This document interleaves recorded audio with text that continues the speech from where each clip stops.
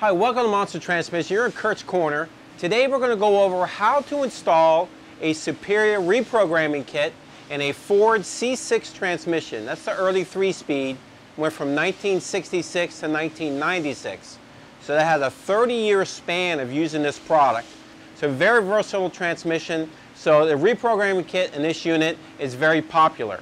So we're going to go over how to install a reprogramming kit in a C6 transmission valve body. So today we're using the superior reprogramming kit. What I highly recommend is that you actually review the instructions prior to even taking the first bolt off of the valve body. So, and if you notice on these instructions, on one side it has instructions for regular, normal duty. It says regular duty. There's upgrades you can do to increase the shift firmness and the timing of the shifts, as well as the lubrication to the transmission. So they have a regular kit. On the other side of the instructions, it has for heavy duty, which means like for racing or towing applications or diesel applications. So there's modifications, different modifications on this side of the instructions for the heavy duty. So this is going into an F250. It's a 1978. It's a year of transmission, and that's important to know because there are different instructions based on the year of your application. Basically, it's 1976 and earlier and 77 and newer. So our application is a 77 newer. So we're going to follow the instructions on this side, and we'll start with step one. Step one is to replace the outer pressure regulator valve. We're going to change that spring assembly on the valve body. So the first step we need to do, this is the valve body we're going to be working with. Still dripping fluid from taking it out of the vehicle. So this top component here, this is the lower half of the valve body assembly. We're going to remove these bolts that hold the filter onto the valve body casting. It is a metal filter with a metal screen, so that will be replaced and does not come in a kit. Now all these bolts that we're going to be removing off the transmission, off this valve body I should say, is a 5/16 head. It's okay to use a gun or air gun or electric gun when disassembling, but when we go back together, everything's going to be hand tightened and then torqued down. So we're going to remove the filter bolts first. So that's the old filter. There was a gasket underneath. So all these bolts are the same length, so it doesn't matter which order you put them back in. They're all the same length. So now that has exposed more bolts which hold the upper half of the valve body assembly to this bottom plate. Take these 4 screws out. You notice one bolt here is longer than the other ones. So that bolt was up in this front area here of the valve body next to the boost valve regulator. We can now invert the valve body over. So there's 2 screws here, one with the stud for this valve assembly. So we're going to remove those 2 screws.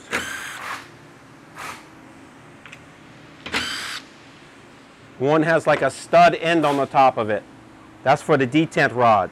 Then there's 2 screws for the valve body itself. There's 2 different length bolts. So there are springs and check balls in this casting.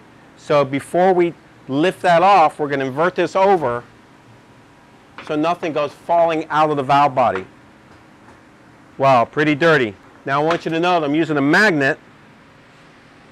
And on the later units, there's a valve ring assembly here. This little stud assembly goes right in this port here in the front of the valve body. In the early units, it actually used a check ball setting there. Then there's the check ball. This will be in the instructions as well on the diagram. They'll show you the locations of the check balls.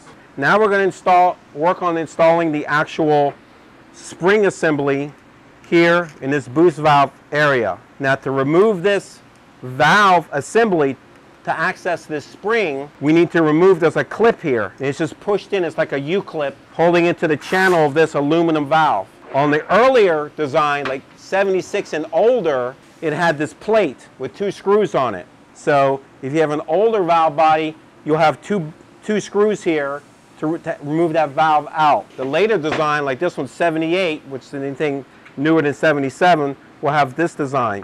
So we're simply just going to remove this clip. You just basically lift up on it, and it's wrapped around that valve assembly. So what I'm going to do is I'm going to wash this up some to get some of that debris out. to make it easier to remove that valve assembly out of the valve body. Okay, now I got the valve body all clean to make it easier to get this valve assembly out of the bore. So we take the boost valve out. There's a spring, actually 2 springs. So this is the order of the boost valve circuit. It's also in the diagram, in the chart here, this is the area that we're working. Again, it goes over the early design with the plate and the later design with the clip. So if you follow instruction 1, it says replace the spring with the orange spring supplied in the kit. Then there's different sets of springs, whether you're using a normal duty or the heavy duty application. So we're following the heavy duty, so you're going to have more springs than actually what you're going to use, because there's different springs for different applications. So we're going to be installing the orange spring that's supplied. So we're going to replace it with the old black one. You discard the black one. This one's a little bit taller than that one. You notice there's a shaft here. This actually fits for the spring. It actually goes into the bore, that mechanism with this spring, and this other spring goes on the outside of this. Ensure that these components are clean. So we're going to slide this valve in first. This shank faces out.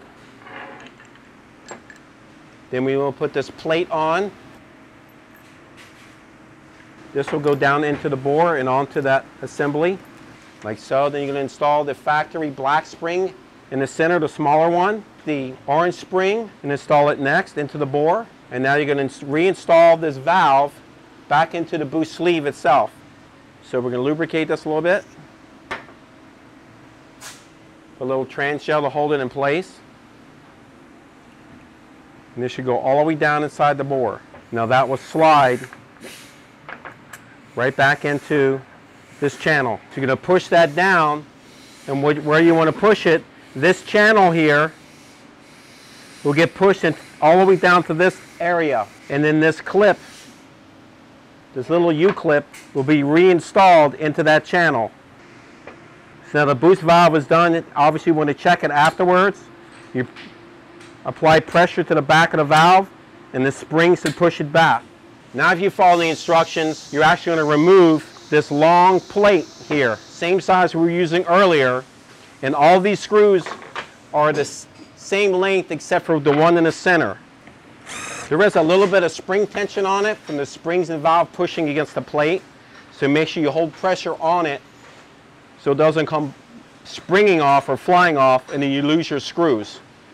If you notice, there's oil channels on the back side of this plate. That's to move the oil to the next valve assembly through this plate as well as through the channels on the actual casting. What I recommend you do is you turn this valve body to the same position as your instructions, so you can follow these instructions on which valve. Now you don't only have to replace a couple of springs, so there's no need besides checking and cleaning the other valves to even remove them.